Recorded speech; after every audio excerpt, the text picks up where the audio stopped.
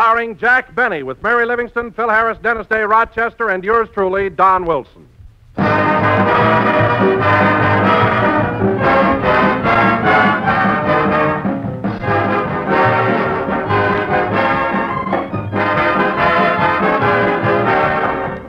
You know, friends, one of those Oscars, if it was given to a breakfast cereal, you can just see that Oscar zooming to a delicious, malty-rich Grape Nuts Flakes.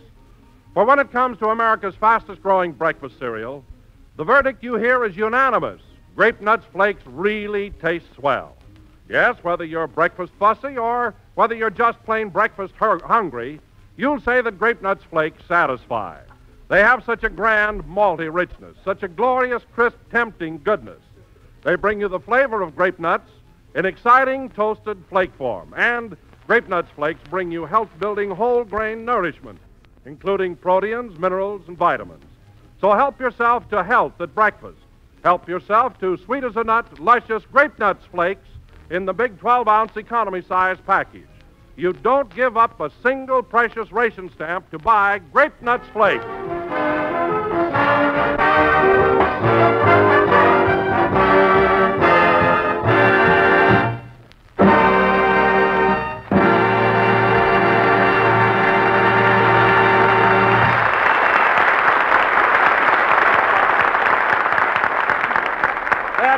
Gee, but it's fun, played by the orchestra. And now, ladies and gentlemen, as you all know, our dear old master of ceremonies, Jack Benny, lost $50 recently on Rochester's horse, Burnt Cork. That's right. They pulled the Kentucky Derby right down over my ears. You always wear a derby that way. Quiet. Ever since this disastrous experience, Mr. Benny has been trying and trying to forget, but to no avail. What do you mean to no avail? I've forgotten the whole thing. When I lose money, that's the end of it. Go on. You lost your piggy bank when you were just a little baby, and you're still running ads in the Waukegan paper.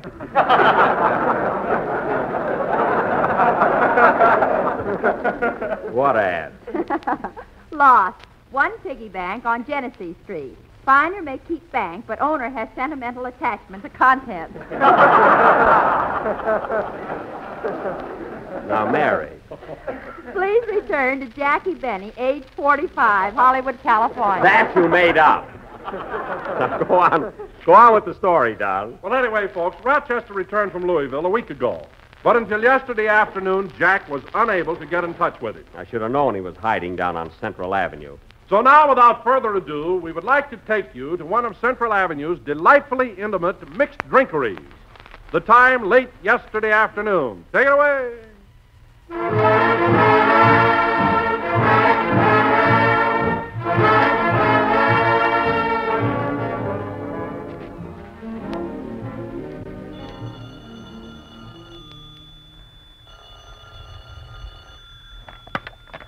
Mississippi Barbecue Palace, Mr. Sippy speaking.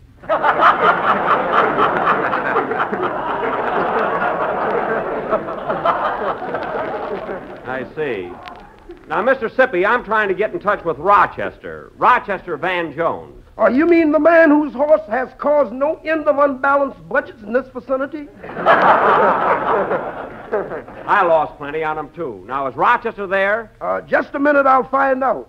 Oh, Rochester. What is it, Sippy? Is that Mr. Benny? Yeah. What am I telling? Same thing. Okay. Wrong number. Goodbye. You know, Sippy, that was a narrow escape. Yeah. Say, how many days have you been hiding out from Mr. Benny? 4 that I can remember, and 2 that must have been sheer bliss. Say, Sippy, I was supposed to meet Louis Armstrong here. Have you seen him? Old Satchmo? Here he comes now. Off the lazy river where the old mill runs. Well, look here. Hello, Rod. Hello, Sat.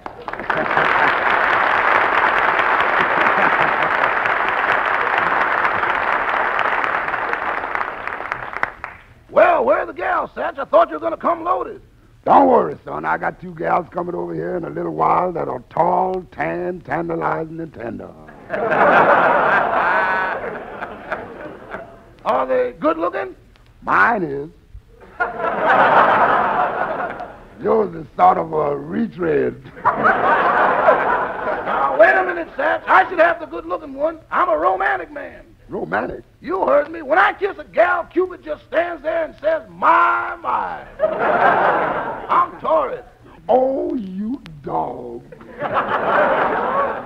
Satch, an important thought has just struck me. What are we going to do for money tonight? You know, legal lettuce. Well, Satch, you got money. I had money until that horse of yours, D. Morgan, thawed me.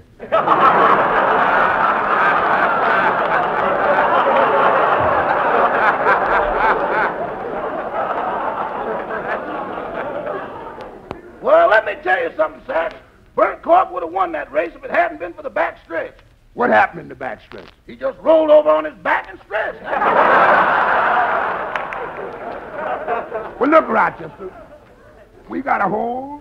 We got to get hold of some stuff for tonight, and I got a hunch that those gals going to be hungry. Yeah, well, it looks like I'll have to call him Mr. Benny, my favorite comedian. Oh, you dog, you.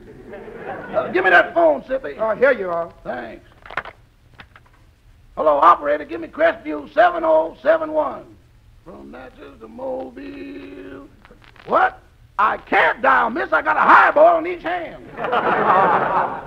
From Memphis to St. Joe, wherever the four winds blow. Hello? Hello, Mr. Benny? Well, so it's you. What happened to you, boss? Where you been?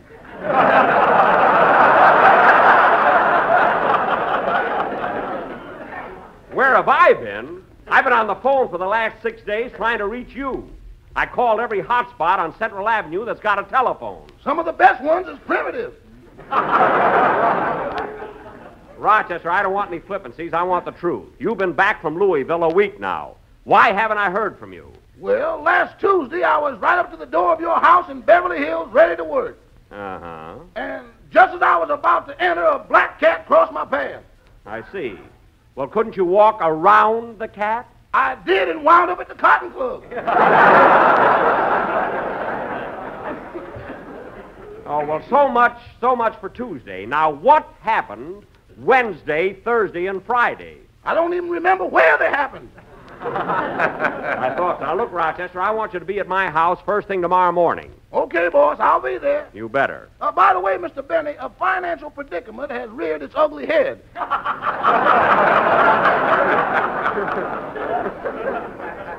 I'm in desperate need of, say, about $25. I see. Well, let me ask you something, Rochester. Why should I give you $25 when I just lost 50 on your horse? Well, come on. Rochester, I want an answer to that question. It ain't ready yet.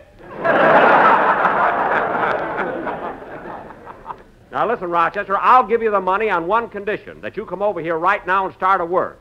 The house is a mess. Okay, I'm on my way, boss. So long. Goodbye. Now, listen, Satch, you keep the gals here. I'll run over to see Mr. Benny, put on the personality, and be back in a half an hour. Rochester, you forgot to hang up the phone. Uh-oh. Oh, Rochester! Yes, boss! I heard your conversation. Don't you believe it? Get over here. Goodbye. Satch, I'm in the doghouse. That's where you belong, you old dog. Well, I better get over to Mr. Benny's house. So long, Sippy. Good luck, Rochester. Say, Satch, while you're waiting for the gals, why don't you get up there with the band and give out a little jive for the cats? Okay, I might float on down that old lazy river for a few balls. Let's float, boys.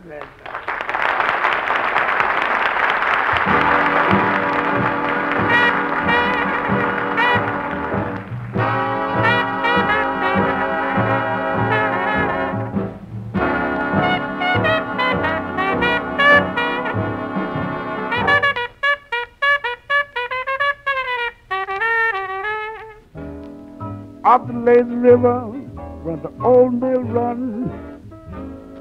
Up the lazy river with the noonday sun, singing in the shade of a kind old tree. Throw away your troubles, dream of me, dream of me. Up the lazy river where the robin song, two bright lights as we stroll along. Blue skies up above, the one I love, of the lazy river, how happy we will be, Mama. Oh, but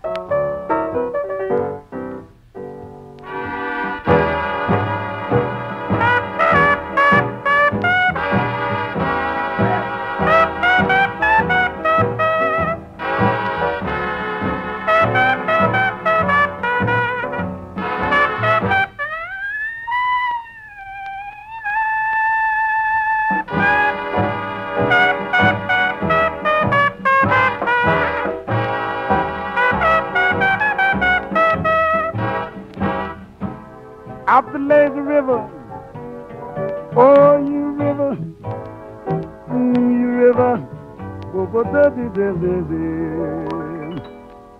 boo batty boo batty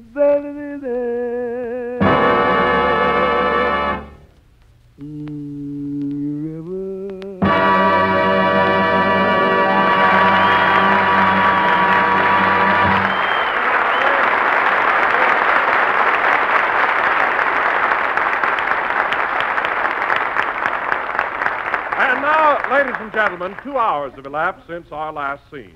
We take you now to Jack Benny's home in Beverly Hills, where he is busy dictating to his secretary. Take it away, Beverly Hills. However, madam, if you will send me 50 cents in cash or stamps,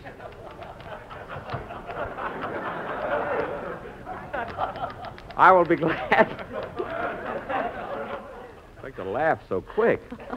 I will be glad to send you 1 dozen personally autographed navel oranges, plus 1 large grapefruit with my picture pasted on it. Sign that as usual, your dream man, Jack Benny. Is there any more fan mail, Miss Livingston? Oh, for heaven's sake, Jack, will you stop with that Miss Livingston? Why don't you call me Mary? Because every Saturday afternoon you're supposed to be my secretary, and I don't believe in familiarity. Then why are you sitting on my lap? Because you don't know how to type. Now, is there any more fan mail? Yes, here's a letter from a lady in Nobody, Montana. Nobody. That's North Butte. What's the lady got to say? Dear Mr. Benny, those oranges you sent me were a little sour. Also your photograph. Also your program last Sunday. I'll have to spray those oranges. Also my writers. Now, let's see. How will I, Well, it's the big racehorse man again. Say, Mr. Benny, I made your bed, shined your shoes, and changed the oil on your toupee. Good. Can I have that $25 loan now? Rochester, I'm not giving you any money just because you got a date with a couple of girls tonight. Oh, I forgot all about them, boys. But tomorrow's Mother's Day, and I want that $25 to buy Mammy a geranium.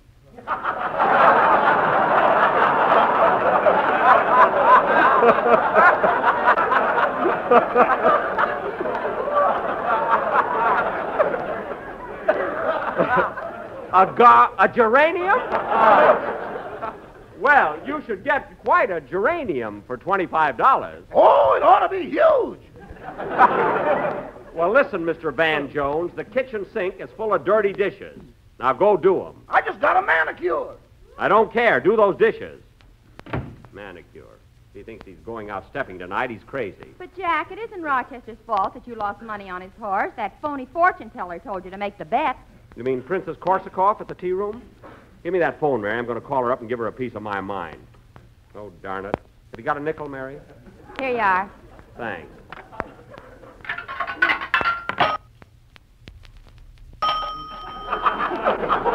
A payphone in a private house. That's the darndest thing I ever heard of. Well, it saves a lot of bookkeeping and sending people bills. I hope the princess doesn't... Hello? Hello, Anaheim Gypsy Tea Room. Heim speaking. Where's Anna? She ain't Heim. Now, cut that out.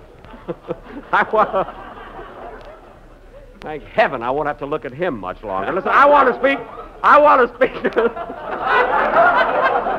I'm only kidding. I want to speak to Princess Korsakov, your fortune teller. She can't come to the phone right now. She got her head caught in a teacup. Put the princess on the phone, teacup and all. Okay, Blue Eye. I got two of them. That's right. Just because I'm a comedian, everybody... Hello? Hello, Princess Korsakov. I'm hot as a pistol when I look in mein crystal talking. Look, Princess, you gave me some fine advice when you told me to bet on Rochester's horse. According to the radio, the newsreels, and the papers, it came in last. It couldn't be propaganda. No, it couldn't. Now, listen, Princess, you're a phony, and from now on, I'm eating at another restaurant. Who's a phony? I said you'd be president of the Elks, didn't I? Elks? You said I'd be president of the United States. There was mayonnaise on mein crystal. It works better now. Oh, well, president of the Elks isn't bad. I'll tell you what, Princess, I'll be over for lunch tomorrow. What's the special? Leg of lamb with nylon stockings. Fine, I'll bring a girl. Goodbye, Princess. You know, Mary, Princess Korsakov is a wonderful woman. She says I'm going to be president of the Elks. I'll have to buy a tooth for my watch chain. Why don't you get a few for your gums while you're at it? Oh, save that for the program. Say, I don't hear any activity in the kitchen. Oh, Rochester, how are you coming along with the dishes? Oh, fine, boss. I'm just stacking them up now. Good. You know, Mary, Princess Korsakov may have her faults, but...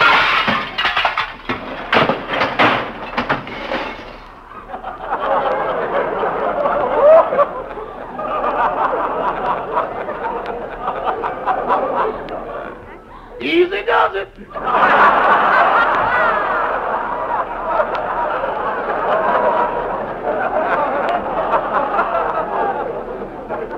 Easy does it. I bet you broke every dish in the kitchen. No, I didn't, boss. The soup tureen is okay. Thank heaven. Of course, it's going to leak a little now.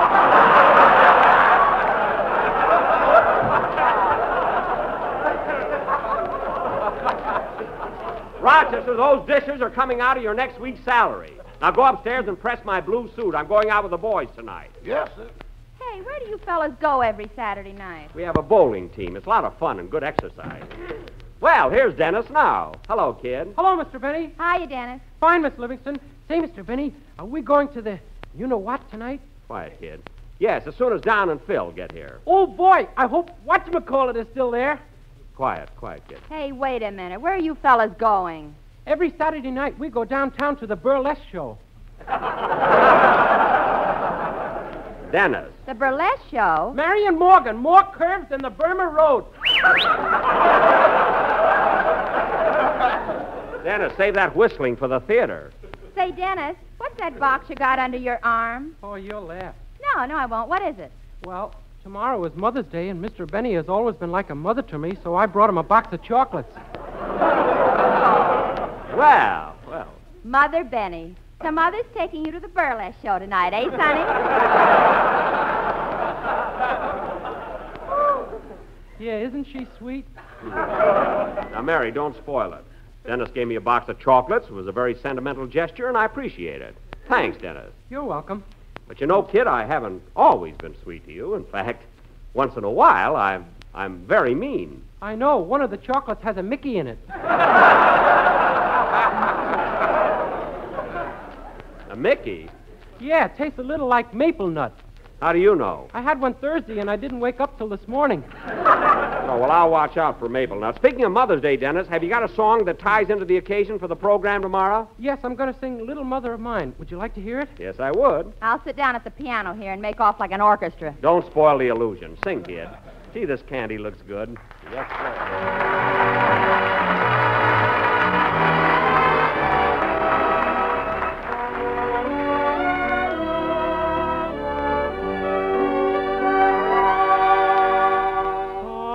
Sometimes in the hush of the evening hour, when shadows creep from the west, I think of the twilight songs you sang and the boy you loved to rest.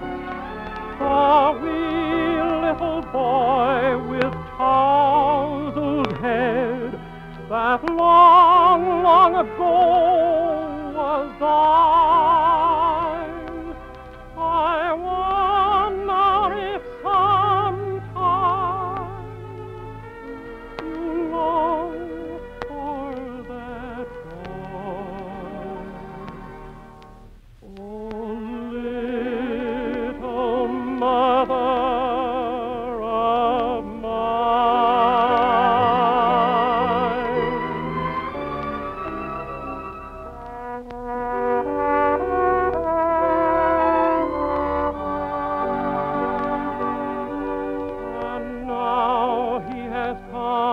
to man's estate, grown stalwart in body and strong.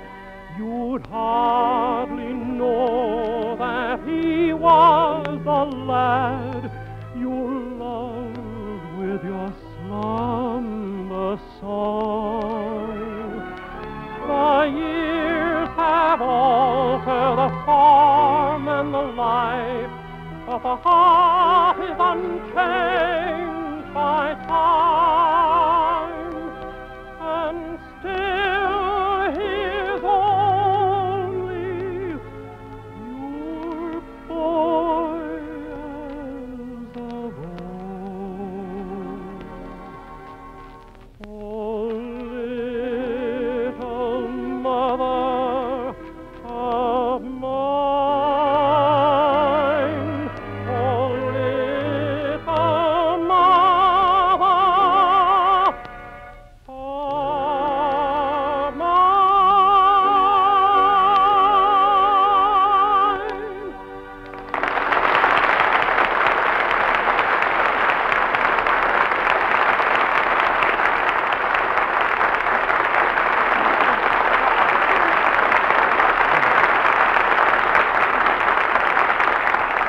That song was swell, Dennis. It'll be very good on the program tomorrow. Thank you. How do you like the way I played the orchestra? Oh, you were marvelous. Anyway, kid, that's a great number for Mother's Day. Speaking of Mother's Day, Jack, I sent Pop a check for $100. $100 to your father? On Mother's Day? She'll get it, don't worry. Oh, yes, your mother's a pretty big woman. She's taller than your father, isn't she? Only 2 or 3 feet. Well, that's enough. Say, boss, I pressed your blue suit. How does it look? Fine. Now take it off and hang it in the closet. Okay. He always has to model everything. What a guy. Uh-oh, 8:30. Can I have that $25 now, boss? I got to get down to Central Avenue and buy that geranium for my mother. $25 for a geranium. Now, let's analyze this. How could you possibly pay $25 for a geranium? I got a florist that takes advantage of me. Oh, and you have to go to him. Now, go take that suit off. Yes, sir. You know, Mary, if Rochester would only come right out and say that he wants $25 to entertain a couple of girls, it would be different. You mean you'd give him the money? No, but he wouldn't be lying to me. That's different enough for me, you know. Well, it's Don and Phil. Hiya, fella. Hello, everybody. Hiya, gang. Say, Mary, I'm sorry you can't come along with us. Us guys are going, we're going bowling. She knows. Dennis had to spill the beans. I didn't have to do it. I'm just stupid. You said it. Say, Phil, did you have any trouble getting out of the house tonight? Nah, it was easy. But you'll notice I got a club foot. Well, of course, that kills my next line entirely, you know? My next line is, but then you've only been wearing shoes since your band started playing indoors. I love when they ad-lib. My next line means nothing, you know? Phil, now I want to show you the difference in the joke. Phil, Let's do the it original again. line. Okay. Where are you going to start? Up the I top? say, Phil, didn't you have any trouble getting out of the house tonight? Nah, it was easy. But you'll notice I haven't got any shoes on. Oh, yes, but then you've only been wearing shoes since your band started playing indoors. See the difference, folks? Phil, why didn't you tell Alice you were going to a concert or something? Oh, it's all right with her if I go out with you guys. I bought her a beautiful pair of mules for Mother's Day. Oh, bedroom slippers? No, mules. Jacassas. She's got a victory garden to plow. Oh, real? Oh, I see. Jacasses. Yeah, you can. Oh, real mules.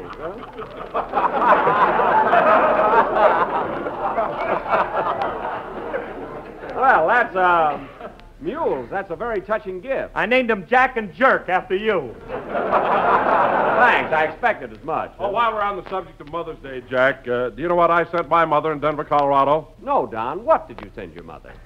A whole case of America's fastest-growing flake cereal. Malty rich, toasty brown, sweet as a nut, grape nuts flakes. Well, that's a wonderful gift. And I enclosed a little note that said, Dear Mother, remember the day the stork brought me? There I was, just a 12-ounce economy-sized package. 12 ounce? Don, if you only weighed 12 ounces, how come the stork went right from your house to Murrieta Hot Springs?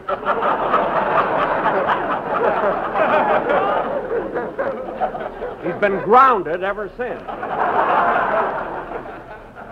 But that was a nice present, Don. I'm sure your mother will appreciate it.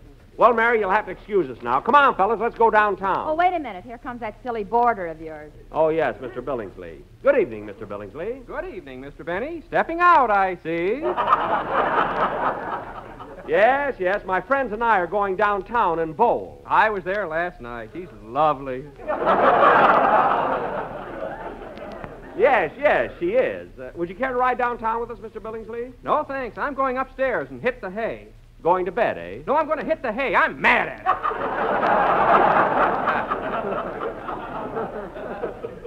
Oh, I see. Well, good night, Mr. Benny. Good night. There's very few of us left.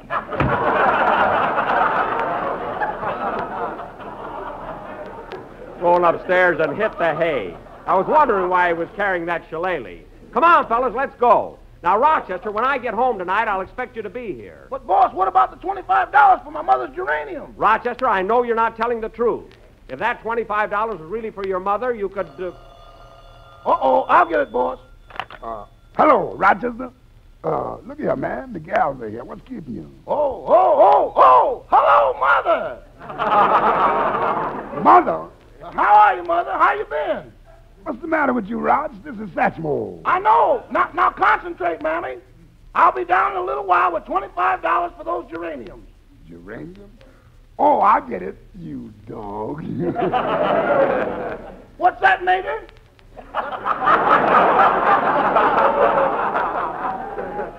Just a minute, I'll find out. Say, Mr. Benny, what is it, Rochester? can I have tonight off? Mother's having a little buffet supper for us children. Well, I think it might be, give me that phone, Rochester. But, boss, Give me that phone. I want to talk to your mother. but she don't speak English. Give me that phone. Okay. Hello, Mrs. Van Jones. Are you there, Mrs. Van Jones? Oh, yes, Mr. Benny. By the way, Mrs. Van Jones, Yes. Rochester tells me that you're having a little buffet supper tonight for your children. Are your daughters there yet? They've just arrived. Well, tell me, Mrs. Van Jones, are your daughters good looking? Mine is. I thought so. Well, I'm letting Rochester off, Satchmo, but you'll have to dig up the $25 yourself. Goodbye. Okay, Rochester, you can have the night off, but don't kid yourself. You didn't fool me, brother.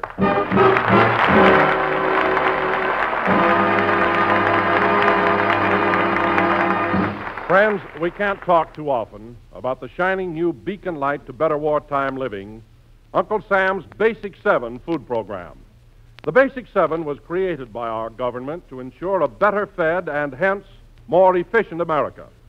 Uncle Sam says, here are 7 basic groups of food, foods you should have every day for robust health and ready energy. Choose your favorite food from each group. See that your folks get at least one food from all 7 groups every day. Featured in the Basic 7 are whole grain cereals, such as crisp, toasty brown grape nuts flakes, a Basic 7 food that's not rationed. For grape nuts flakes are a whole grain cereal, providing nourishment of wheat and barley, including precious minerals and vitamins. So please Uncle Sam and please your family. Eat the Basic 7 daily and eat grape nuts flakes. Remember, it doesn't take a single precious ration stamp to buy thrifty grape nuts flakes.